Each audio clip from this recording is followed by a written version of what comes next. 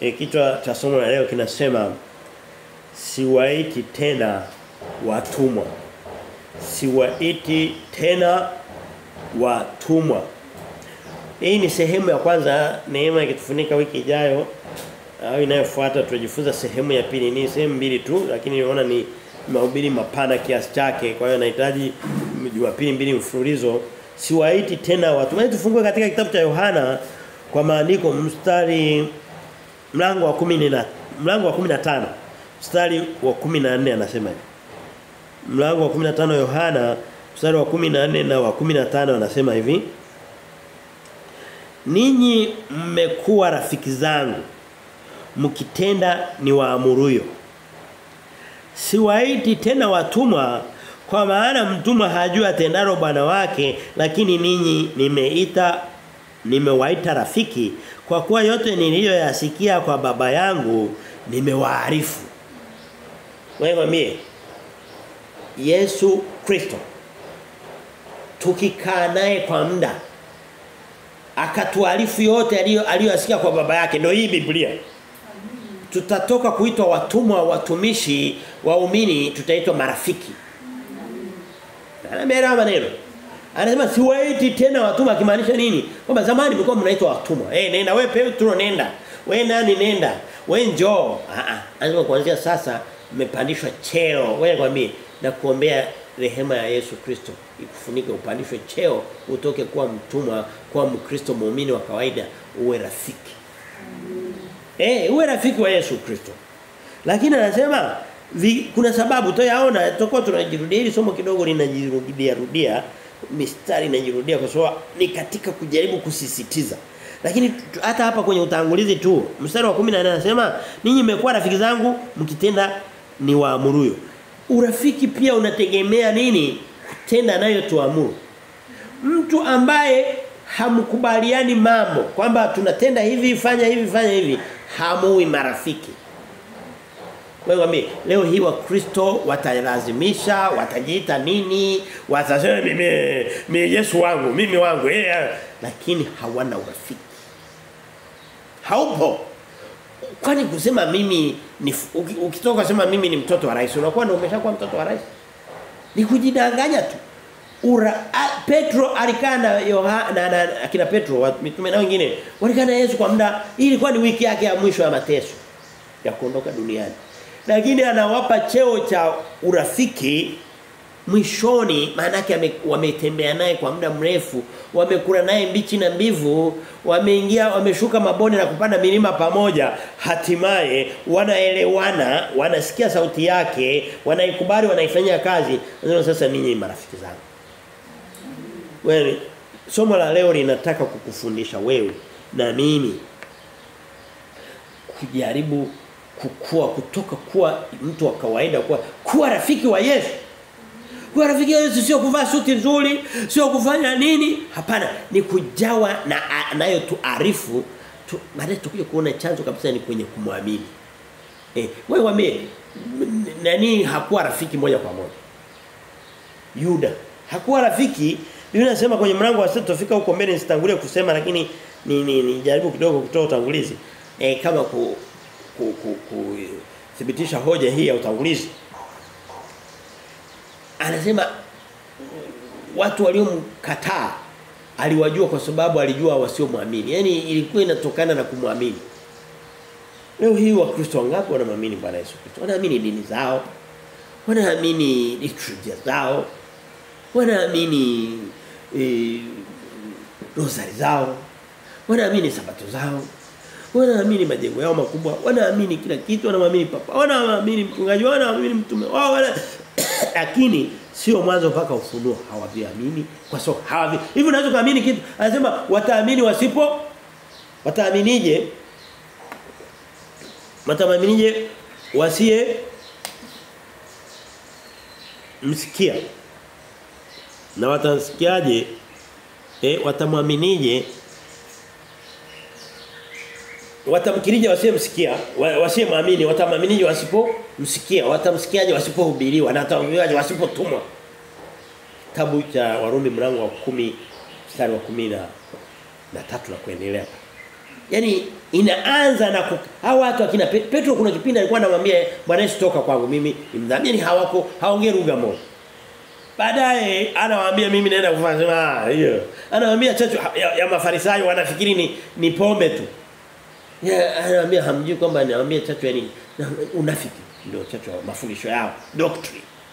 Baadaye wakakaa naye, wakalisikia neno lake. Kwa sababu yeye alikuwa anawapa neno la kuongea. Sisi tunapata lililoandikwa. Vile kama alivyolipata Petro. Tena Petro wakati mwingine alikuwa na akili ya binadamu, alikuwa na wazo wa kusahau. Sisi tukisahau tunaandiko limeandikwa. Petro hakubahatika kusoma Biblia iliyoandikwa. Hakumsoma Paulo. Nakwambia sisi tunaishi kwenye kizazi kilichobarikiwa sana. Mimi wakati mwingine nilikuwa nahubiri na mahubiri ninaangalia na kuwa na Biblia 3 kwenye simu 3. Na kuwa na Biblia 2, moja ya Kiswahili moja ya Kiingereza. Na zile 3 za simu 3 zinakuwa zina King James na SUV ya Kiswahili. Najiuliza hii reaction na uwezo wa kusearch mstari ni kama si ujui. Mingi inakuwa neema ya Mungu imeniwezesha hiyo. Na kuwa na ujua. Nataka tu nikumbuke uko wapi lakini ujumbe ninao. Najikuta kwamba ninasema nimehangaikia kuandaa neno. Sijahangaika kimsingi. Vitu vimerahisishwa kabisa. Ndio sasa kabla sijarudi mara ya pili hii injili hii itahubiriwa mataifa yote. Hapo ndio mwisho utakapokuwa. Itakuwa kwenye simu zao wote. Itakuwa mtu ana simu 4 mpaka kwenye kompyuta anayo. Alafu niambie hakuwahi kuhubiriwa injili wewe. Sasa hata kuna ya kusikiliza unakaa mtu anakusomea kwa lugha unayotaka. Amina. Swali linakuja wewe na mimi tuko tayari kuvuka kutoka kwa Kristo wa kawaida kwa wafuasi wa kawaida kwa marafiki wa Yesu Kristo. Kwa sababu tuko tayari kuyasikia yote aliyesikia kwa baba yake. Kwa sababu yote niliyosikia kwa baba yangu.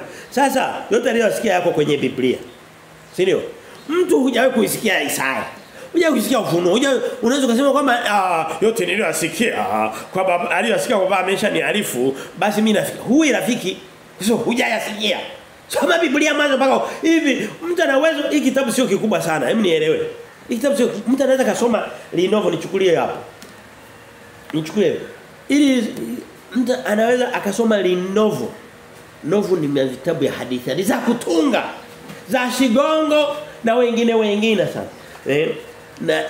Na wengine akayasoma hata 10 akasoma vitabu vya Nyerere akasoma vitabu vya Nkuruma akasoma vya Lenine akasoma nini lakini Biblia hawezi akaimaliza hawezi kusoma hata kitabu hata sura moja inamshinda bana hiyo sio kwamba huna muda ni kwamba kuna nia kuna sababu kuna makusudi alafu unataka uitwe rafiki wa Yesu hapana haipo. Unasema sasa wewe ndio umekataa. Hapana, ni neno limekataa. Sio mimi. Tusome katika tuseme kama tutakuwa sana kwenye Yohana lakini mara chache tutakuwa tunaenda nje ya Yohana. Tuone katika kitabu cha Isaya mlango wa 41. Mimi leo nataka nimalize mapema. Kwa hiyo nitaenda haraka. Isaya 41 mstari wa 8. Kwa hiyo mimi nikishafika pale nitakusomea. Sura 41 Biblia inasema nawe Israeli mtumishi wangu Yakobo niliyekuchagua mzao wa Ibrahimu rafiki yangu. Unasikia? Yaani Yakobo mama yake anamnyokea na ni huko mbele anasema nitakusaidia, nitakulinda. Sehemu nyingine anasema nitakufanya mboni ya jicho langu, nimekuandika kwenye vitanga vyangu. Anasema ni kwa sababu wewe ni uzao wa rafiki yangu mmoja anaitwa Ibrahimu. Wewe mwambie unao uwezo wa kumwachia mtoto urithi wa viwanja na elimu na nini lakini mwachie urithi wa urafiki na Mungu mjulisha habari za Mungu wako wa Kristo kwanza sio mwingine. Umesikia fadhila anazozipata Yakobo? Ni kwa sababu anasema kwa sababu Mungu mwenyewe anashuhudia anasema Ibrahimu ni my best friend, BFF forever. Best friend rafiki yangu. Unaweza kusema haya mambo ni hamna, mambo yapo. Hayapo kwako, yapo. Hebu inamisha macho yako uyapate ujumbe wako. Kwa tunaona, hem tusome kutoka katika kitabu cha Matendo ya Mitume, turudi kwenye Yohana msiwe na shida. Kwa sababu sehemu kubwa tutakuwa kwenye Yohana. Matendo ya Mitume mlango ule wa 13 mstari wa 22. Mimi nikifika pale, Matendo ya Mitume 13:22 Biblia inasema, mimi nikifika pale nasoma. Matendo ya Mitume 13:22 anasema hivi, tusome 23 by the way. Matendo ya Mitume umefika pale? 13. Kuna mistari mingi lakini tusome ule wa 22 kwanza. Anasema hivi, na alipokwisha kumuondoa huyo akamuinua Daudi awe mfalme wao, ambaye alimshuhudia akisema, nimemwona Daudi mwana wa Yese, mtu aliyeupendeza moyo wangu, atakayefanya mapenzi yangu yote. Msikiliza ushuhuda wa Mungu. Anasema akamchukua Sauli, akamondosha, akasema sasa katika kutafuta sasa, yule wa kwanza ameshindikana, nimepata Daudi mwana wa Yese. Huyu ni mtu ameupendeza moyo wangu. Ngoja nikwambie, urafiki ni pamoja na kupendezana. Marafiki hawa lazima wapendezeane mambo fulani. Wewe kuulize, ni enendo yako wewe na ya kwangu. Inaweza kushuhudiwa na Kristo kwamba huyu ni mwana wa Yese ambaye moyo wake umenipendeza. Haishiku akisema moyo, maana yake moyo ndio chanzo cha mienendo. Hapa ongeli tu fikra, Daudi ni mzuri tu kwa fikra, lakini matendo ni na matendo yanaenda pamoja, kwa sababu Biblia inasema moyo kinywa hunena, anasema vitu vyote vinatoka ndani ya moyo. Moyo wa Daudi una hekima, una kiasi, una utumishi, una upendo, una unyenyekevu, una kila kitu, alafu unampendeza Mungu. Wewe wame Wakristo wa leo ni waseme, niache ni waseme, mioyo yao imejawa na kujitukuza, imejawa na ujivuni, imejawa na ubinafsi. Mtu anaajiriwa hafikiri anaenda kuitumikia nchi yake kitu gani, na kutumikia watu, anajua ile kazi inanilipa kiasi gani. Okay, haina ubaya kulipwa na kazi, tena kazi amestahili kupata ujira wake, lakini malipo ya dhuluma. Hebu nenda kwa watu wanaofanya maeneo ya ardhi huko kwenye wizara za ardhi. Uone ni Mungu. Nenda huko kwenye maji huko, si madawasa, si maji gani. Na mikoa mingine ambapo kuna mfano wa dawasa, ruwasa, si wapi. Ni watu yuko pale anatafuta jinsi anavyoweza kukata maji watu wasipate, ili kusudi waweze kununua maji kwenye magari yao. Alafu akitoka pale anataka vae suti nyeupe aende kwa Bwana Yesu Kristo, na wapenda. Shenzi.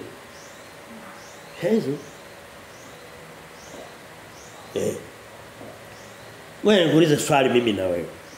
Yesu Kristo anatoa ushuhuda kuhusu Daudi, anatoa ushuhuda kwamba huyu moyo wake umempenda.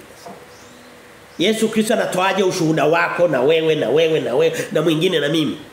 Na wewe unayotaka kutokea mbali na wengine wote. Anatoa ushuhuda gani? Akiangalia kwenye moyo wako kumejawa nini? Upole, kiasi, unyenyekevu, hofu ya Mungu, maneno kama hayo, matunda ya Roho, au kumejawa ubinafsi, pesa, tamaa, uchafu, takataka na vitu kama hivyo, alafu kwa nje unataka uonekane mtakatifu. Huyu jamaa ametuhubiria somo hatulipendi. Sikuja hapa kumpendeza mwanadamu. Kama ningekuwa nampendeza mwanadamu singekuwa mtumishi wa Kristo. Ndio nasema katika kitabu cha Wagalatia, tukimaliza sio muda mrefu. Mlango wa kwanza mstari wa 10 na 11. Lakini nakwambia yanayo kustahili.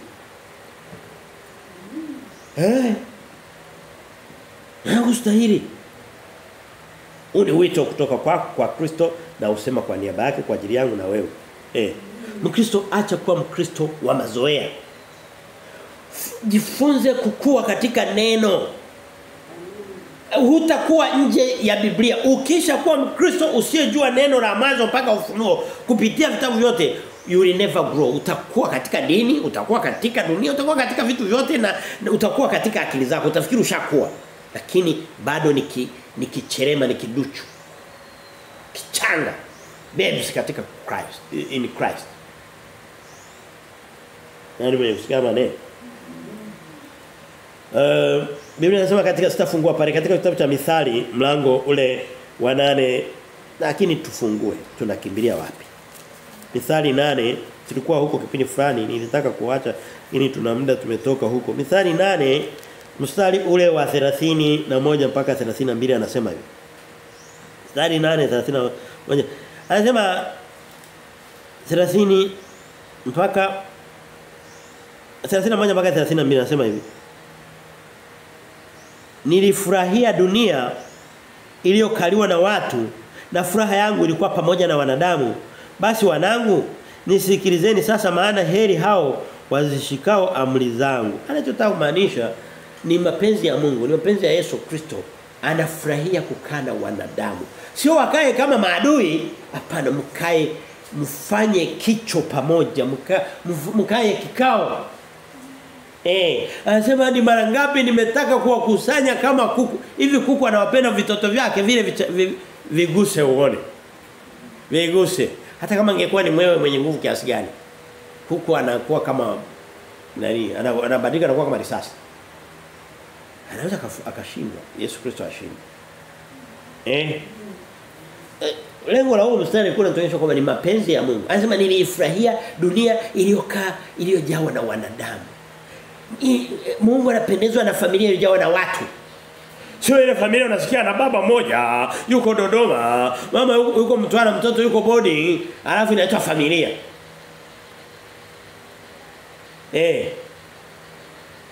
Junior yupo peke yake na mama yake. Hakuna baba, hakuna nini. Hiyo sio mapenzi ya Mungu. Nimechokoza nyuki. Funuo mlango wa 3 mstari, bado tunasema kwamba hatatoka kwenye Yohana sana, lakini unaweza kuona uwezo kuhubiri sehemu moja peke yake. Twende katika Funuo mlango wa 3. Mimi nikishafika pale kama nilivyosema, nafanya nini? Ninasoma. Funuo mlango wa 3 mstari wa 21. Ufunuo mlango wa 3 mstari wa 21 nasema hivi. Funuo mlango wa 3 mstari wa 21 binasema yeye ashindaye nitampa kuketi pamoja nami katika kiti changu cha enzi kama mimi nilivyoshinda nikaketi pamoja na baba yangu katika kiti cha enzi. Ukirudi nyuma kidogo mstari wa 20 anasema tazama nasimama mlangoni na bisha hodi, mtu akisikia sauti yangu na kufungua mlango nitaingia kwake nami nitakuwa pamoja naye pamoja nami. Yesu Kristo anapenda aje. Ufungue milango sio ya nyumba tu peke yake, zaidi sana ya nafsi yako. Masikio yako yasikie sauti yake. Yapendezwe na sheria yake. Alafu anasema ukishafanya hivyo sitakaa mbali na wewe, nitakuja. Nikae pamoja, tufanye ushirika, tuwe marafiki, tukae pamoja, tuongee. Uniambie shida zako nikwambie sawa. Leo hii maombi yamebadilika, yamekuwa hayana maana kwa sababu sikio la Mungu limezibwa. Niwahi kufundisha somo nyuma kidogo miaka kadhaa iliyopita, inasema jinsi ya kulishika sikio la Mungu. Yaani yani ukamfanya Mungu akakuelekezea sikio. Mojawapo ni pamoja na kufanya urafiki naye. Nani mmesikia haya maneno? Biblia inasema katika kitabu cha Mathayo mstari wa 23, kwa sababu mstari wanaotumia leo sitafungua hapo. Anasema hivi, Mathayo 23:37 anasema, Yerusalemu ule mji unao manabii. Ni mara ngapi nimetamani kuwakusanya watoto wako kama vile kuku anavyokusanya vifaranga vyake, lakini msitake. Anasema tazama, adui zako watakuinukia, watakuzingira, watakujengea boma, wanakuhusuru. Anasema tazama nyumba yako imeachwa ukiwa. Wakristo tusipokuwa tayari kwenda kwa Kristo akatukusanya kama vifaranga vyake tukafanya urafiki, wewe vile vifaranga vina urafiki na mama yao wa kutosha. Na vinakuwa salama. Tutaenenda. Wewe ukafanya unataka degree zako 5 ndio ziwe ndo mlinzi wako, zitakulinda. Safi kabisa. unataka rushwa unazokusanya kila mwezi bandarini kila siku ziwe na ulinzi zako zitakulinda no problem.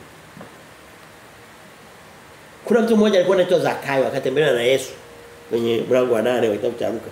Anasema Zakayo akamwambia, "Bwana, kwa kweli umekuja kwangu. Kama kuna watu nimewadhulumu kwa sababu kwa mtu za ushuru, alikuwa mtu wa bandari TRA. Anasema kama kuna mtu nimemdhulumu, mimi nitamrudisha mara 4. Niko tayari baada ya kusikia kwamba wewe Kristo na dhamani kuliko vitu. Ili usudi nisikukose wewe, nirudishe nilivyodhulumu. Sio kugawa vya kwangu. Ninarudisha na faida. Lakini niweze tufanye kama Zakayo. Hebu tafakari upya. Vitu vinavyotenga na Kristo ni vitu vingi. Na kitu kinachotunganisha na Kristo ni kimoja, ni neno lake ambalo linazaa sasa vitu ndani yake. Sikilizeni mpate kupona. Biblia inasema katika kitabu cha Warumi tutarudi kwenye Yohana usitoke. Katika Warumi mlango ule wa 9 mstari wa 21 anasema hivi 27 Warumi 9 20 na ngoja nitafute sio 9 taipata tu tena shida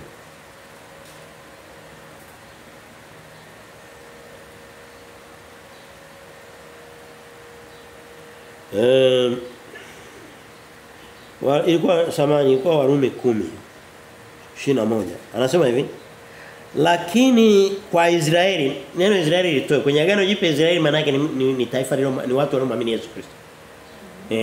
Ndio maana ya agano jipya. Agano la kale kukoma likazaa agano la watu tofauti, sio wa damu ni wa roho. Ni wewe, ni Mkristo mimi na wewe.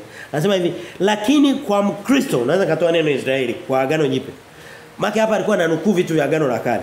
Anasema lakini kwa Israeli asema mchana kutwa na aliwanyoshea mikono watu wasiotii na wakaidi.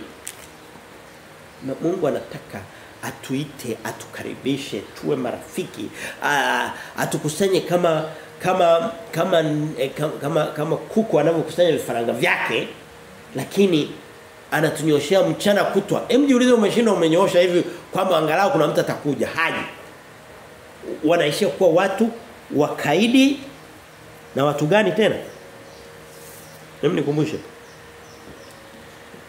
Haya, watu wa namna hiyo. Wakaidi na nini? Na wasiotii.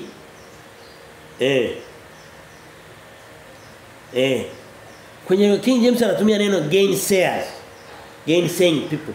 Yaani ni neno korofi kweli kweli, ni kama watu wenye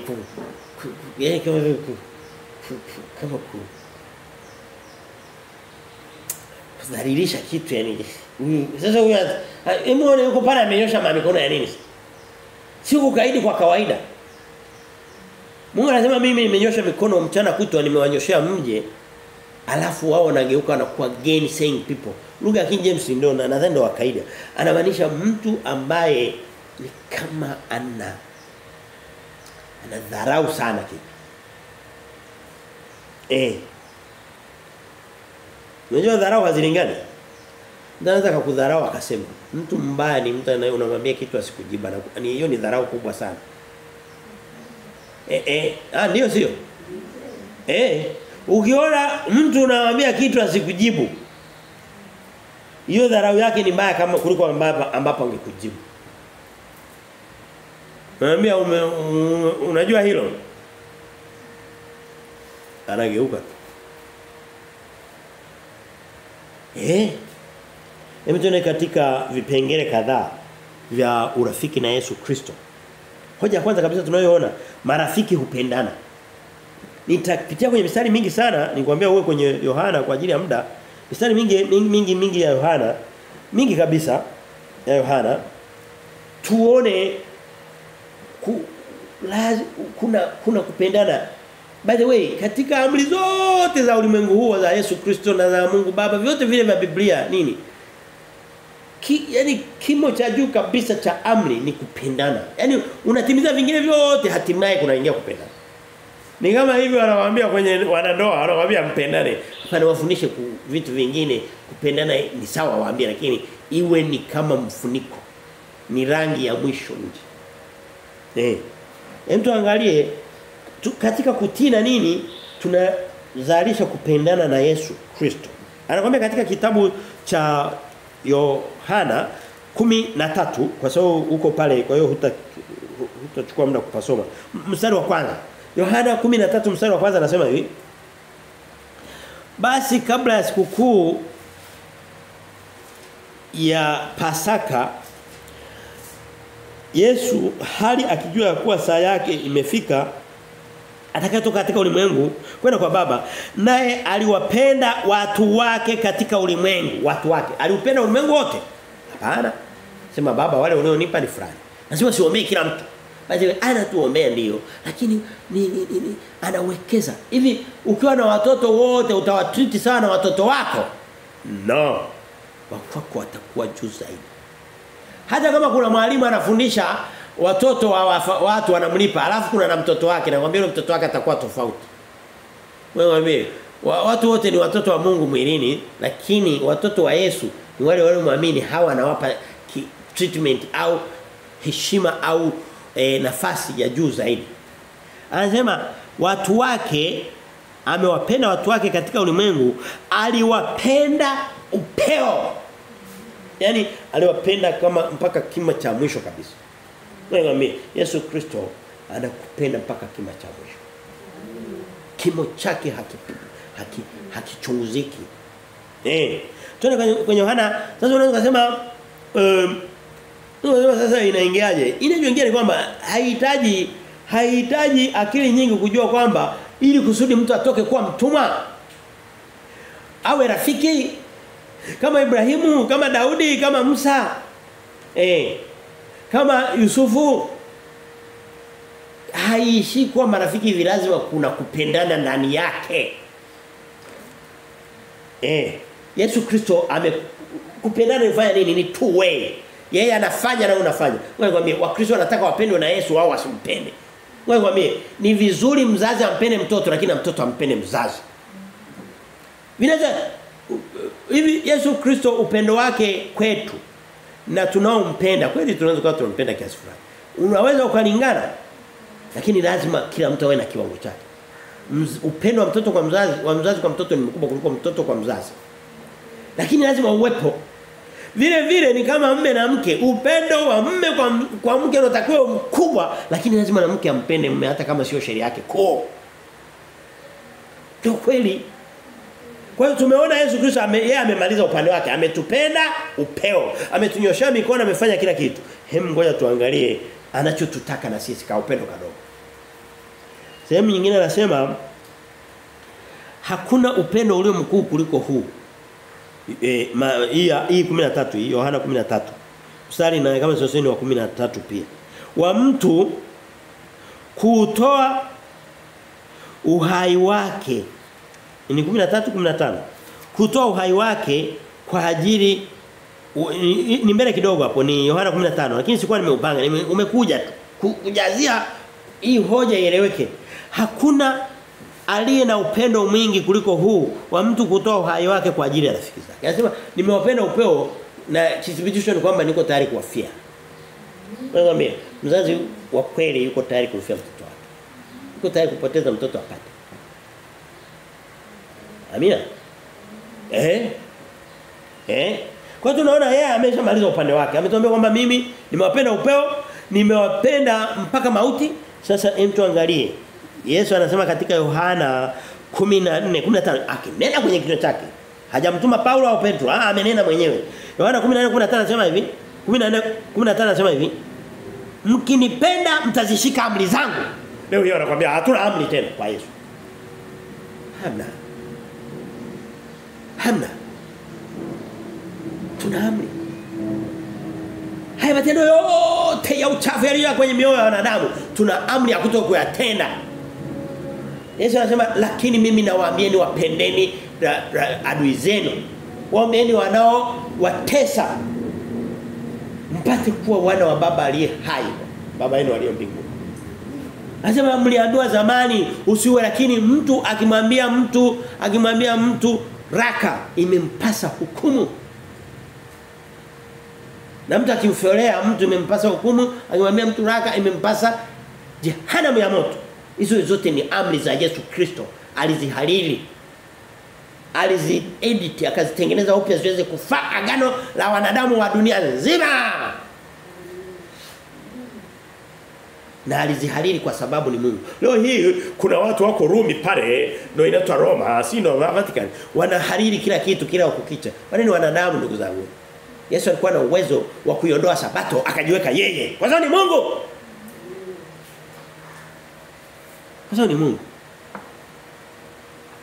By the way, kila lilipokuja agano au maelekezo ya Mungu aliyaleta kwenye magano mawili, Mungu lazima alishuka.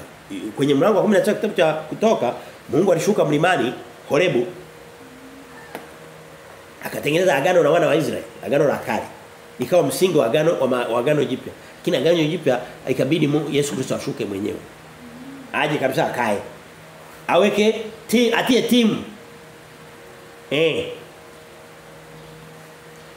Kwa hiyo tunaona kwamba upendo wetu unatokana tukitii amri zake. Wewe Mkristo unajifanya kwamba hasa hii ni tabia za kilokole. Wanaitwaje wale? Lokole. Wapendwa. Baba poke hasi. Hao wanakuambia hatuna amri nazo. Nijiambia tu wenyewe. Yesu aliposema mkinipe, hivi katika mistari inayoeleweka, huu mstari unahitaji definition. Unahitaji ufafanuzi. Mkinipenda mtazishika amri zangu. Msidhani kwamba nimekuja kutangua Torati, la, bali kuikamilisha. Yeyote atakayefundisha, Mathayo 5, atakayesikia neno amri hizi zilizo ndogo kabisa, yani hata kama ni kadogo, na kuwafundisha wengine, ataitwa mkuu kabisa. Amri hizo ataitwa mkuu kabisa katika ufalme wa mbinguni. Na yeyote atakayezisikia asizitii na kuwakosesha wengine, akamwambia hatuna amri, hatuna nini, ataitwa mdogo kabisa katika ufalme wa mbinguni. Kama ameokoka. Kama hajaokoka, mbinguni hakanyagi. Yohana 14:21. Yohana 14:21. Hebu twende haraka kidogo. Yeye aliye na amri zangu na kuzishika, yeye ndiye anipendaye. Hivi jamani, inahitaji maelezo kwamba mimi nampenda Yesu. Unazijua amri za Yesu Kristo. Sio amri zile 10. Zile amri 10 zimetengenezwa upya na Yesu Kristo, ziko katika agano jipya. Amri 10 ni sehemu ndogo tu, ni sehemu hata tangia agano la kale. Zilikuwa ni summary. Ni abstract. Ni mfupisho. Lakini ile neno la Mungu kuanzia mwanzo, hapo mwanzo na mwisho anasema kwamba na bwana na bibi harusi kwenye ufunuo mwisho. Na waseme njoo Bwana Yesu. Hayo maneno ya mwanzo na ya mwisho ya Biblia, humo kote pita humo kuna amri za Yesu Kristo. Zote. Ali na amri zangu na kuzishika, yeye ndiye anipendaye. Urafiki wetu unatokana na amri zetu, kuzishika amri za Yesu Kristo. Mstari wa 23 anasema hivi. Alipoona amri watasema ni amri 10 za Mungu. Okay, wapo anaweka amri 10 za Mungu. Yesu akaona afafanue. Hataki kuacha tashwishi. Unajua anafanya nini? Anafafanua kwenye mstari wa 23 anasema hivi. Yohana 14:23 anasema, Yesu akajibu akamwambia, mtu akinipenda atalishika neno langu. Kumbe alikuwa hamaanishi zile amri 10. Neno la Mungu ni nini? Ni mwanzo mpaka Ufunuo. Vitabu viko 66. Na wanadamu wameongeza vingine 6 vikawa 72. Hivyo ukiamua piga teke, shika hivi vya Mungu. Viko 66. Viko 27 kwenye agano jipya na vingine 36 kwenye agano la kale. Yeye aliye na neno langu. Alipoona amri watatafuta vigezo na kuficha akasema pana, ngoja nifafanue vizuri. Ni neno langu lote. Kila neno lenye pumzi ya Bwana afaa kwa mafundisho na maombi. Yohana 10. Alipoona kama bado watatafuta visingizio, unajua Mungu anaona mbele zaidi. Nafikiri unaona kwamba alikuwa anajaribu kudhibiti kila mianya ya kudanganyana. Mkinipenda tunampenda, sasa sema pana zishika amri zangu. nimeshazishika. Aliye nazo anazijua ziko kichwani. Mstari wa 21. Mstari wa 23 akaona watasema amri 10. Akasema hapana, ngoja niwaambie ni neno langu lote. Aliye na neno langu. Alipoona kama vile watadanganyana tena akaona aongee the opposite, aongee kinyume chake, akimaanisha kweli ile. Mstari wa 24 anasema hivi, Yohana 14:24. Mtu asiyenipenda yeye hayashiki maneno yangu. Nafikiri katika vitu ambavyo ni the clearest katika Biblia. Vinaeleweka kabisa. Ni hizi habari. Nani yuko pamoja? Tena kwenye hoja ya pili nasema, kwa hiyo tunaona kwamba urafiki wetu na Yesu Kristo umejengwa katika upendo. Na upendo wetu ni yeye alivyotufia na alivyotupenda upeo na sisi tunavyoshika neno lake na amri zake na kutokuzishika ni kudanganya watu kwamba lakini hatumpendi. Hoja ya pili nasema imani katika Kristo Yesu. Ndicho kiini. Pamoja kwamba upendo ndio mwanzo ndicho kipimo kamili. Ni kifungo cha utimilifu. Ndio lakini kiini chake kilichozaa vyote hivi ni imani katika Yesu Kristo. Mtu ambaye hakuwahi kumwamini leo hii kutafuta watu walioamini Yesu Kristo, siongelee watu wanaenda makanisani Jumapili na kila asubuhi saa 11 alfajiri. Lakini waliomwamini Yesu Kristo walisikia neno la kulikiri wakaokolewa. Aamini na ataokoka. Sio wengi. Kwa hiyo hata tu watu wakilazimisha wakasema kuna amri za Mungu kama kwa muamini hicho kiini ni kama una mahindi unataka kupanda mahindi hayana viini hayataota. Kiini ni imani. Biblia inasema katika kitabu cha Yakobo. Tutoka katika Yohana tena pembeni kidogo kwenye mwishoni mwa Biblia kulia pale kuna Yakobo. Yakobo 2. Yakobo 2:23 anasema hivi. Sikiliza, tunakaribia kumaliza ndugu zangu. Yeye Yakobo 2:23 anasema hivi. Maandiko yale yakatimizwa yaliyonena Ibrahimu alimwamini Mungu. Nasikia alichokifanya kwanza Ibrahimu ni imani. Hakuanza hivi kwa nakupenda Bwana nakupenda nakuletea na sadaka. Anasema alianza kumwamini. Alimwamini Mungu ikahesabiwa kwake kuwa ni haki naye aliitwa rafiki wa Mungu. Urafiki wetu unatokana kwamba tunamwamini Yesu Kristo. Alafu ndipo tunakuja kukua kidogo tunafikia hatua ya kuwa rafiki. Wale mitume wake wote tutakuja kuona kwamba wote waliokuwa marafiki wa Yesu walianza kumwamini. Toa Yuda ambaye hakuwa kumwamini. Tutaona tuthibitisha kwa maandiko. Kwa hiyo kiini ni kumwamini Yesu Kristo na kumwamini sio hivyo ambavyo watu wanadanganyana. By the way, siwezi nikawahubiri watu wote wakaelewa. Nitaeleza wanaweza kuelewa, sio elewa Mungu atawatafutia wakati wao. Yohana 6:64 anasema hivi. Turudi kwenye Yohana yetu ile. Yohana 6:64 mpaka 66 anasema hivi. Choke Yohana 6:64 mpaka 66 anasema hivi. Yohana 6:64 66 anasema hivi. Anasema lakini kuna wengine miongoni mwenu wasioamini. Hapa ni wanafunzi walikuwa wanafarakana wanaondoka kwake. Hawataki tena kuambatana na yeye. Urafiki umeishia hapo. Sasa anataka kuambia tatizo lilipoanzia ni kwamba ni kuamini kwao.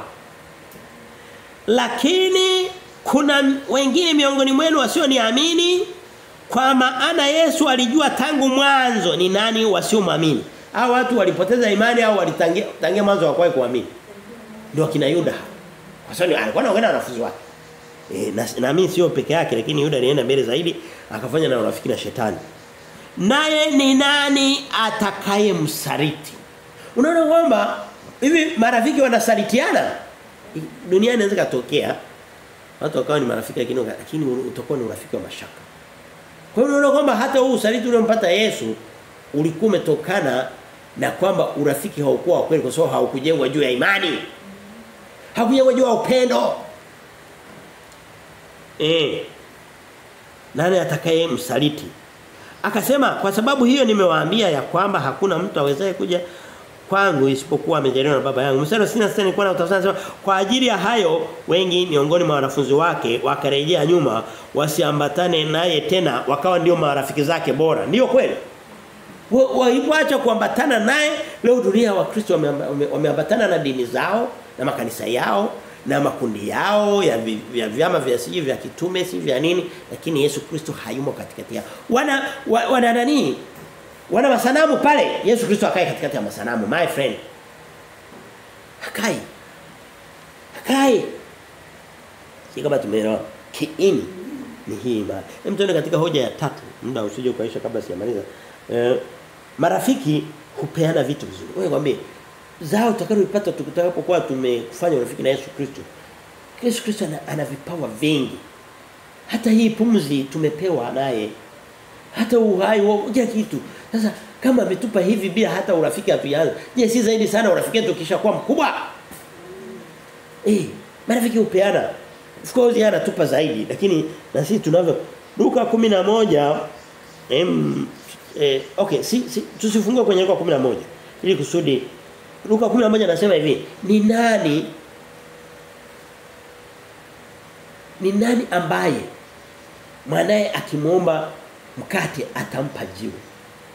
Au hapa anaongelea mtu na rafiki yake, mtoto na mzazi wake, si ndio? Anasema kama wana urafiki atampa mkate, na mara nyingi hasubiri mtoto baba mama anaomba mkate nipe chakula, hapana, unampa, tunajua kwamba mtoto muda wa kula umefika, anahitaji. Yesu Kristo atajua mahitaji yako.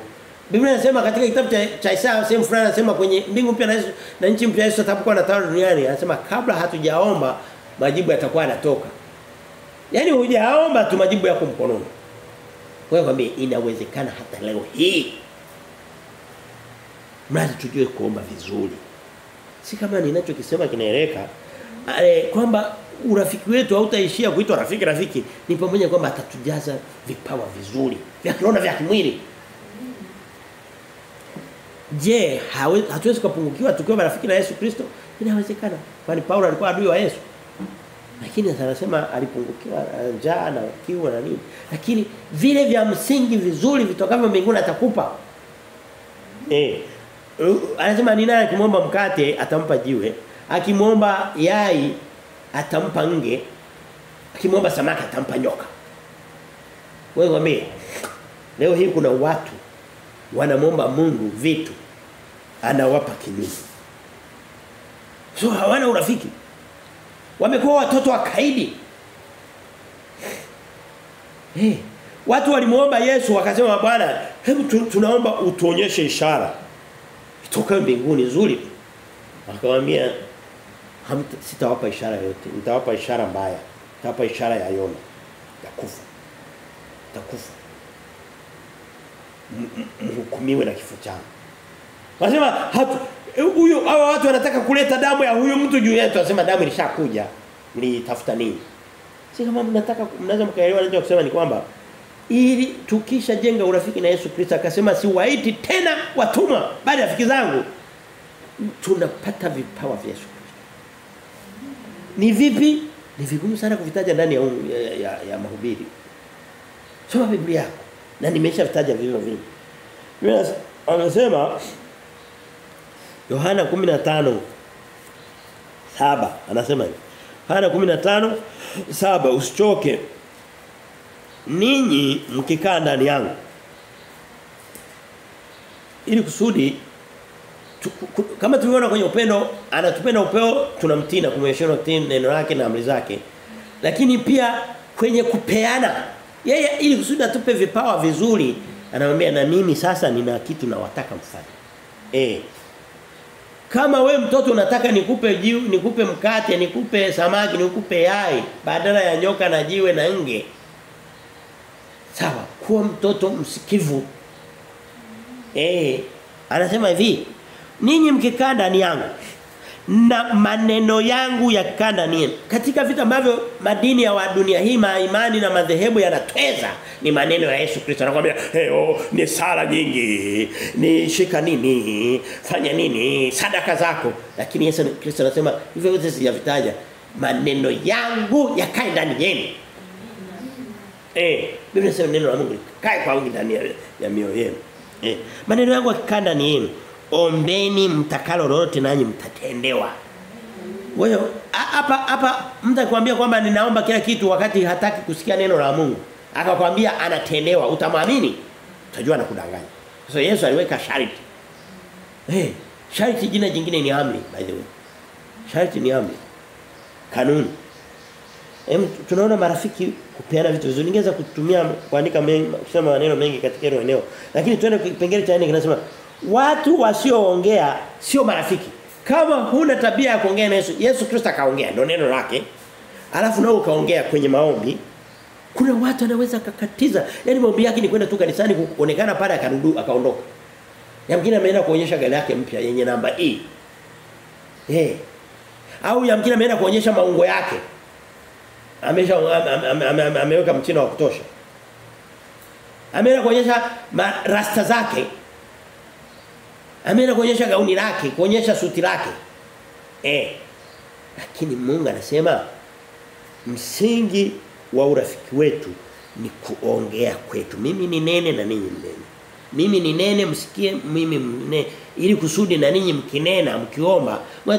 Nikwambie Yesu ananena katika neno lake tunalisikia na kuliamini na kulitenda. Na sisi tunanena katika maombi anayasikia na kuyajibu. Nje ya hapo ni two way traffic. Huwezi kuwa na barabara inayoenda hivi tu. Lazima kuwe kuna nyingine inarudi. Ni two way traffic. Ni njia ya kwenda na kurudi. Unaenda kwa Yesu katika maombi, anarudi katika neno. Leo hii watu wanataka wamjaze Yesu mpaka anasema nimechoka maombi yenu, masikio yameziba, yani mmenipigia kelele mpaka sitaki, ampi nafasi hata nikaongea. Ndivyo ilivyo sivyo. Ndivyo ilivyo. Watu lazima waongee. Tusome katika kitabu cha Amos. Mkristo sikiliza. Nisikilize. Ongea na Mungu wako. Mpe nafasi Mungu. By the way, tumepewa masikio mawili na mdomo moja. Kusikiliza inatakiwa mara mbili kuliko kusema. Nani ameelewa? Unatakiwa una maombi machache kuliko masikio yanayosikia neno la Mungu mengi. Hapana, huyu amefundisha kinyume. Sawa. Amefundisha kinyume kulingana na wewe, umepotea.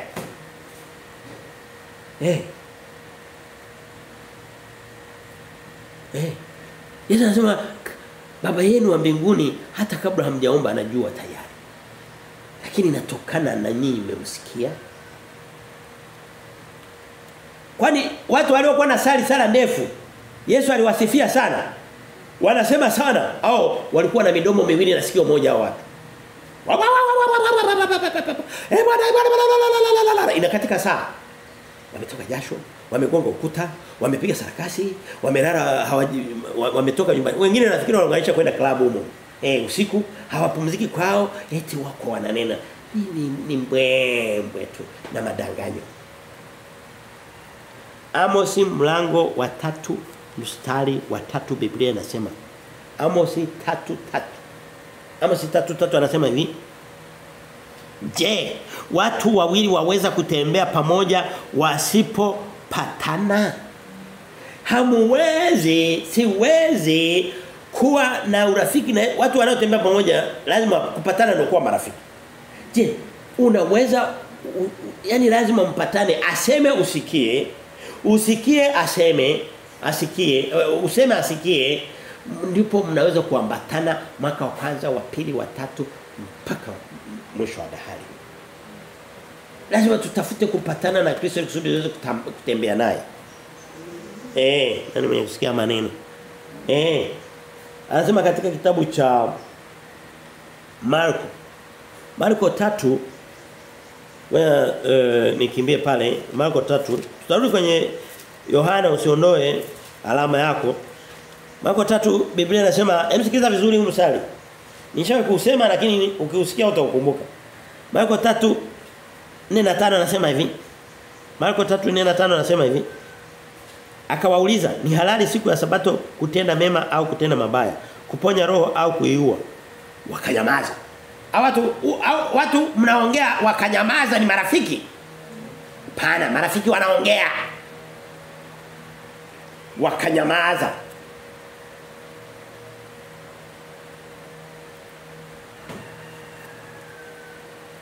Ukiona huna cha kusema, omba ufafanuzi.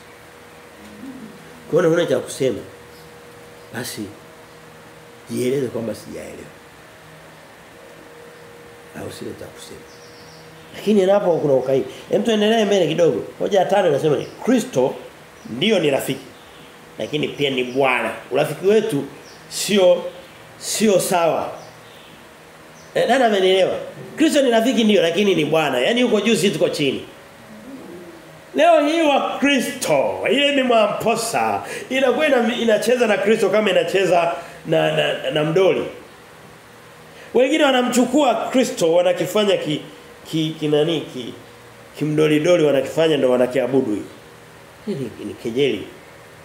Hiyo ni ibada ya sanamu by the way. Ni masanamu. Kwani lile sio sanamu? Sanamu ni nini? Ni umbo la kitu. Mtu unariki sanamu kiko pale anakuambia Mungu anamwambia usifanye sanamu hata ya kwangu siitaki.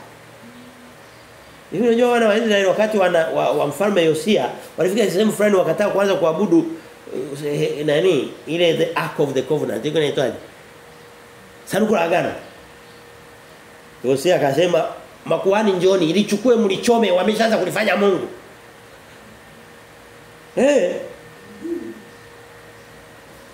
Msalaba watu wameufanya Mungu wakati ni ubao umekatwa. Jamani.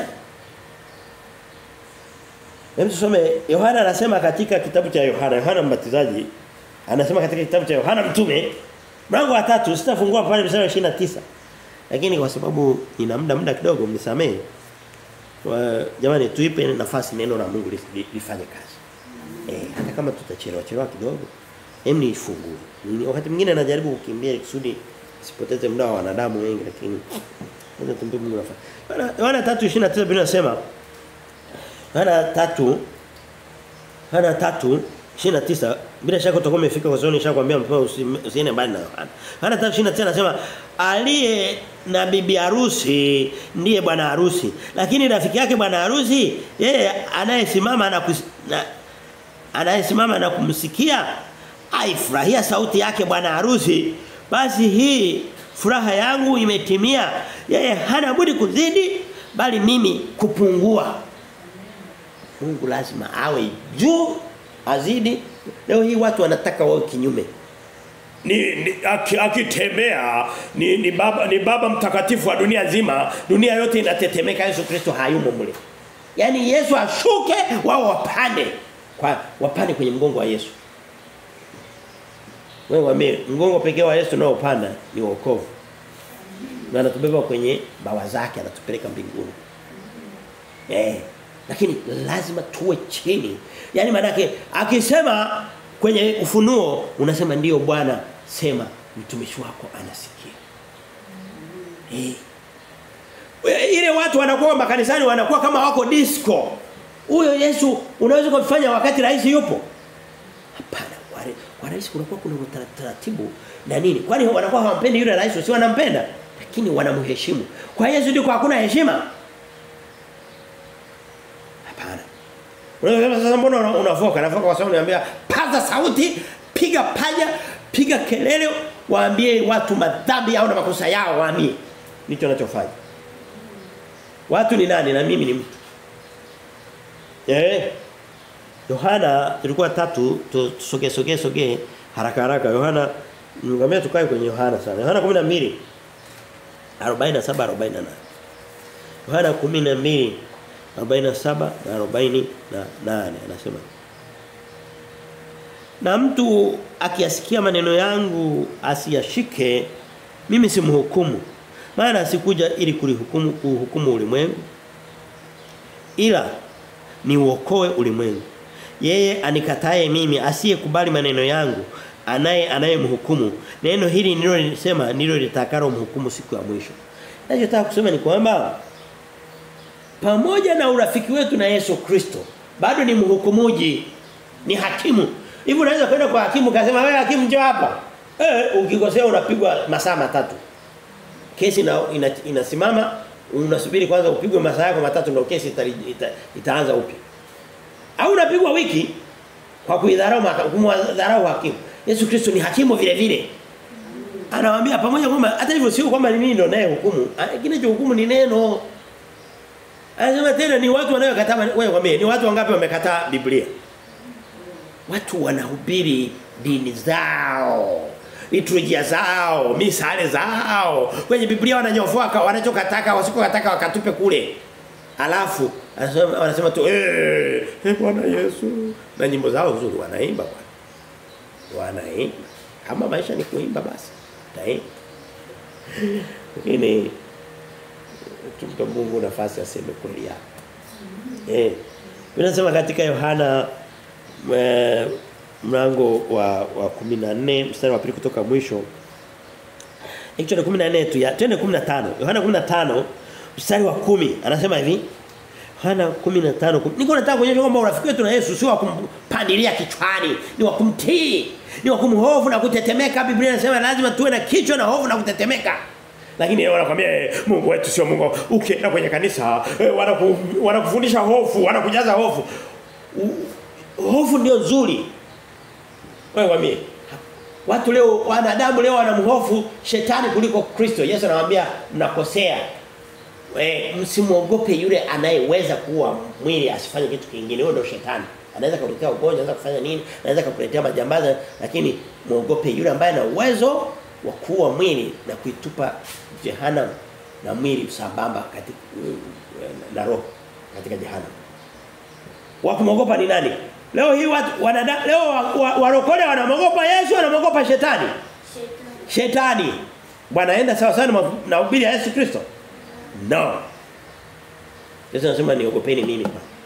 Hem tusome katika Yohana 15:10 anasema hivi. Yohana 15:10 anasema hivi. Mkizishika amri zangu mtakaa katika pendo langu kama vile mimi nilivyozishika amri za baba yangu na kukaa katika pendo lake. Unasema sasa sielewi mstari unahusu nini? Anakuambia hivi. Pamoja na urafiki wetu sawa kuna amri zangu yani mimi ndo bosi. Bosi ndo anatoa hivi mkiwa maeneo ya kazi wewe ndo unampa bosi maelekezo Yesu nipe hiki nataka hiki nipe hiki au yeye ndo anasema anayekupa maelekezo. Anasema mkizishika amri zangu mtakaa katika pendo. Upendo urafiki wetu tadumu kwa kuzishika. Bado tunarudi kule tulikotokea. Lakini tunaona kwamba hapa tunaingia katika muktadha kuonyesha kwamba Yesu Kristo ni bosi. Ana amri, ana masharti, ana maelekezo. Lakini anakuambia amri zote zimegongomelewa msalabani sisi hatuna amri. Takutana nazo, hazitadumu, hazitaona.